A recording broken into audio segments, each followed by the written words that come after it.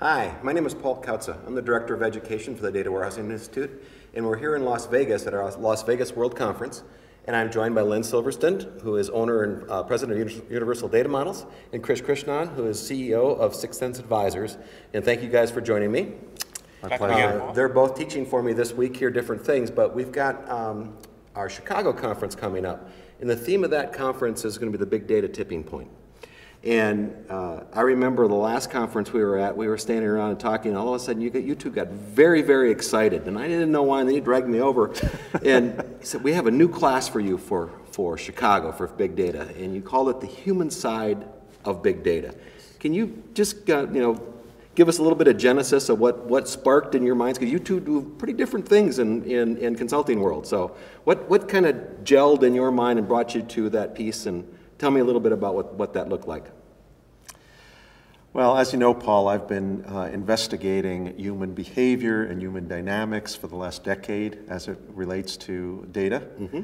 And then I started talking to Krish about big data and us realizing that the criticality of human dynamics regarding big data, that before big data even is big data, all these algorithms are created by human minds. And then when the big data is created, it's used by human minds. So without understanding human behavior, big data is not really useful. Mm-hmm. And what's really excited about it is not many people are focused on this idea of how do we create all these human dynamics frameworks and principles, of which there's many out there, and apply it to big data to get big results. So for instance, when people are creating big data algorithms, what are the motivations behind these algorithms? What's the filtering going on?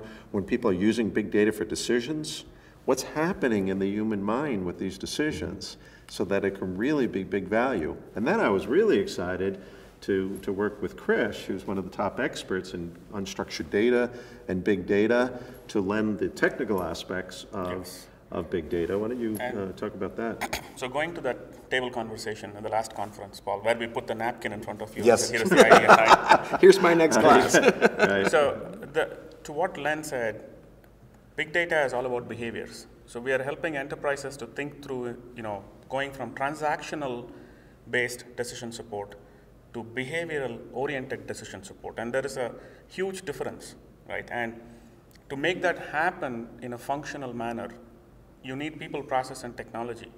Technology is already addressed. We all know the big data movement and all the technologies, but people are the prime movers for this to be successful. And that is when Len and I got together and we were discussing about the human side of data warehousing, which Len already co-teaches with Correct. Claudia Imhoff. We said we should probably create a course on similar outlines, and to make it very interesting, it is going to be use case driven. It is going to have a lot of interactive exercises. We have a lot of role plays.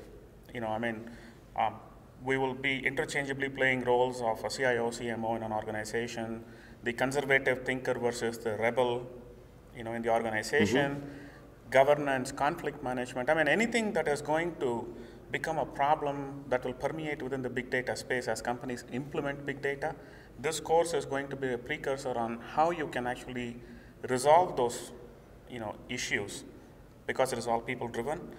And then how do you actually define success criteria? So our goal is to be able to help organizations understand that success begins with making sure that you have alignment, and alignment means people, and people means process. So that was our 30-second mind melt, if you will. And I know you guys are very excited about it, and matter of fact, you had the abstract to me, I think, the next morning. But I think that's been kind of a common problem for all of us in this space for probably the last 30 years. Absolutely. Is everybody's looking for a button to push to get the right answer. Well, what question are they trying to ask? What issue are they trying to solve? What's the real fundamental business problem they're trying to tackle? And I think as big data comes along and Hadoop and all this, they think, oh, that's just machine learning. It's just going to happen. It's going to look at all this data. It's going to pull it all back and give us the answer. And I think this kind of a class is going to be very exciting because it does bring in the human elements and the people that are actually looking at the sheets to say, what am I going to do with that number?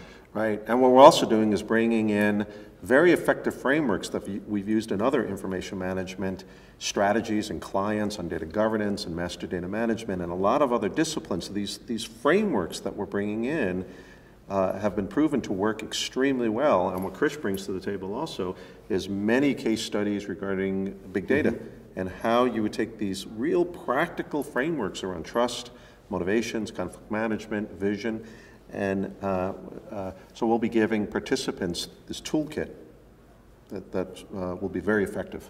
And to add to that, it's an interactive class, so we're going to have people form groups, play roles, present their thoughts. So it's not a course, right? It's not like an MBA class where you sit and we draw the formulas on the board.